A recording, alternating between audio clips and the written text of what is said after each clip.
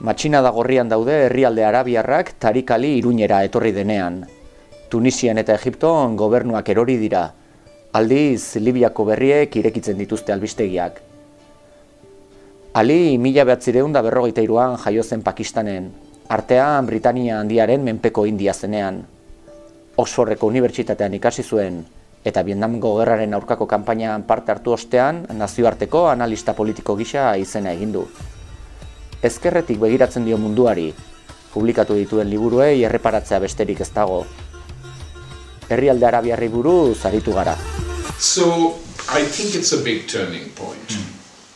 And it will take some time. I would say the next decade will be crucial in seeing the new shape of the Arab world. But these uprisings have changed. Changed the perceptions, changed the level of political consciousness in that world, and that's extremely important. And shown the West, you back these dictators, we are the ones struggling for freedom. The Americans are working overtime to try and create a regime in Egypt which will be more democratic, obviously, but which will also work with them. That is what they are trying. They will fight very hard to stop their hegemony in that region from being broken. Everything in this conflict depends on who you believe, and in Tripoli they really believe there's a lot to celebrate.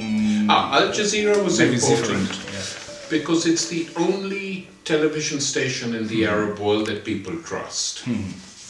So they don't trust their own television networks. So when Al Jazeera started reporting what was happening in Tunisia, the whole of Egypt was watching. So I have many Egyptian friends. They said, we looked at the Tunisians, who are the weakest people in the Arab world. They can do it, we can do it. And now people are saying the Egyptians can do it, we can do it. So from that point of view, Al Jazeera has been helpful, which is why the Egyptians took it off the air.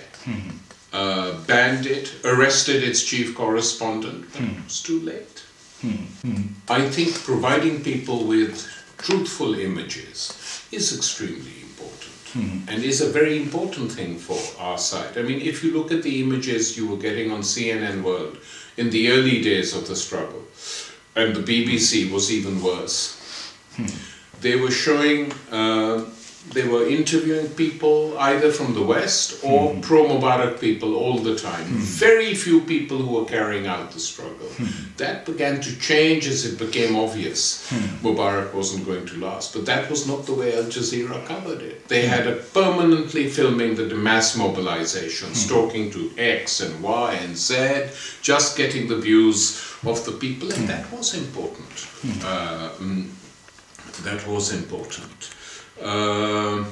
Which is why the West hates Al Jazeera. Parties were banned.